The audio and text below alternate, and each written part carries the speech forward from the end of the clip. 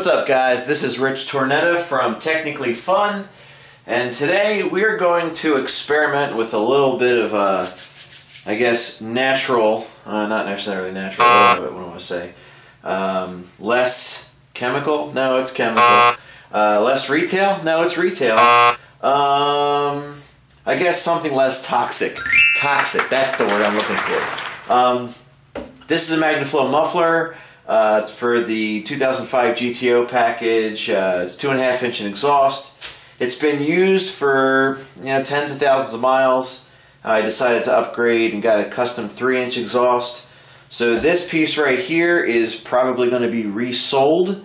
And if anybody that's ever sold anything on eBay knows, you want it to look nice and pretty before it actually gets pictures taken and goes out for bids. So what are we going to do?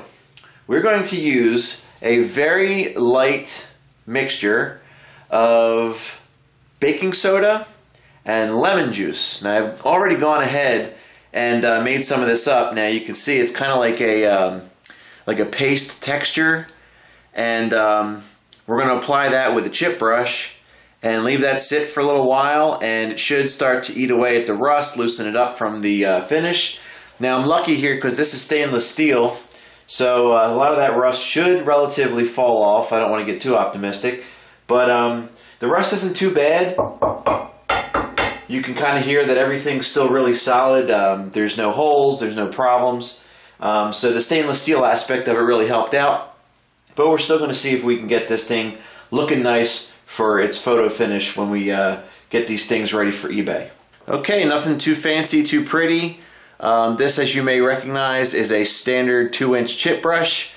You can get it on Home Depot and Lowe's real cheap, about $1 a piece roughly, sometimes cheaper if you know where to get them. And we're just going to start here. So mix it around a little bit, make sure it's the paste is uniform, and then we're just going to start brushing it on.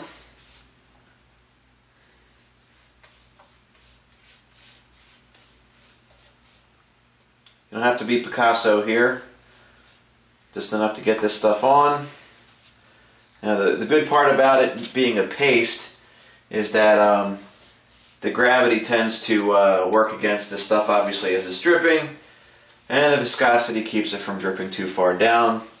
It will adhere to the vertical surfaces, and I'm most likely going to do one side, kind of flip it over, and then do the other side, but it just saves a little bit of time when it sticks on the sides. I'm already starting to see a lot of color on this brush, which hopefully means rust, not just dirt. I'm sure there's just as much dirt on here as there was rust. Now, I should have probably taken this outside and given it a soap and water rinse before, but guys like me, are lazy, and I don't know. You just tend to skip steps when you're lazy. I don't know. You get a job, you come home, you try to get some work done on your car, and before you know it, it's time to go to bed. So who's got all that time, Probably you do. I don't know. As you can see, it's starting to get a little bit thick, and it's not really a paste anymore. So what I'm going to do is I'm going to add just a splash of water. Using this very high-tech special water that I got out of the tap, and this unit right here is known as a water bottle, and it's made by a high-tech company called Camelback, and it helps to distribute your H2O over your project, and I highly recommend it. Look at that. Much better. Obviously I had a little bit too much of this H2O water stuff, but that's okay because the paste was kind of thick other places, and this will allow me to pick some of that stuff up and thin it out, spread it to other places. Just improvising a little here. It's the first time I've done this, so you're watching a first for me. I don't know if I've said it in another video, but there's something about not being afraid to fail that helps me to learn a lot. If you're not afraid to fail, you make all the failures in the world, you're going to keep failing, which is a good thing because you'll learn.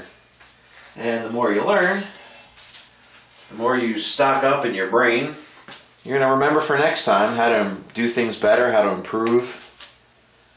And that's my little philosophy there. Take it or leave it. Some people don't agree, which is fine. We're going to leave this sit for a little bit. Let the chemical reaction do its job. As you know, oxidation is a chemical reaction, which gets the rust there in the first place. This is a chemical reaction that hopefully is going to counter it. Alright, so I went up and mixed some more baking soda and lemon juice. Not sure if you can hear, it's doing a little fizzy sound. That's called a chemical reaction. Now, I don't know what it is.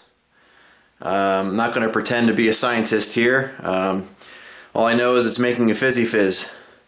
We got a YouTuber called Edwin T. Socket, or Ed Lester from Showtime Car Audio. I'm sure that he would know what chemical reaction is going on here and why it happens. But for our intents and purposes, we're just going to say that it's doing the fizzy fizz. Okay, now, important safety tip for people that are married. You want to make sure that you hide the fact that you're using your wife's good bowl and her spoon, her nice utensil here. Make sure she's going to bed and you kind of throw it in the dishwasher before she can see it. Depending on how bad you mess up her utensils or her bowls, sometimes you might want to go out before you get back from work, buy another one. If you're lucky, it's at a store. Brick and mortar. If not, you're probably going to have to do the online thing, which means you're probably going to have to mess around a little bit at work, go on Amazon, and get a replacement. But as you can see, it's starting to clump together, and we're getting a little bit of a paste here. Right now, it's kind of like thick mashed potatoes, and we want something a little thinner than that. So I'm going to take out our high-tech H2O dispenser unit again. And just going to sprinkle a little bit of that stuff on here.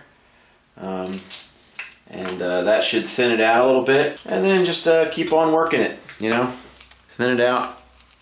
It'll eventually get there. Alright, so let's see if the plan worked. We got some just regular shop rags from Pep Boys. We're going to dip it in some water. Start rinsing this baby off and see if we made any progress.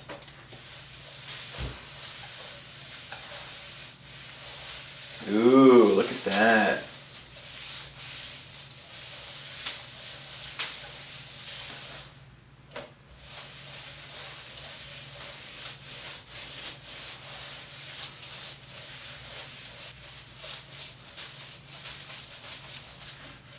Okay, now, I don't know how that looks to you guys at home, but it looks pretty darn good here.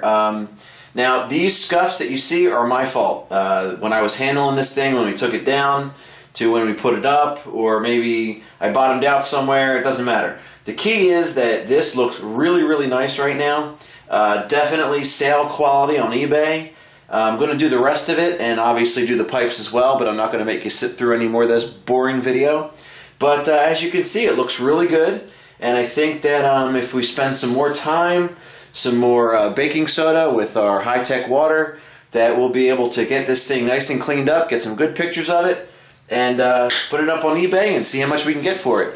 Thank you very much for tuning in, and we will catch you next time.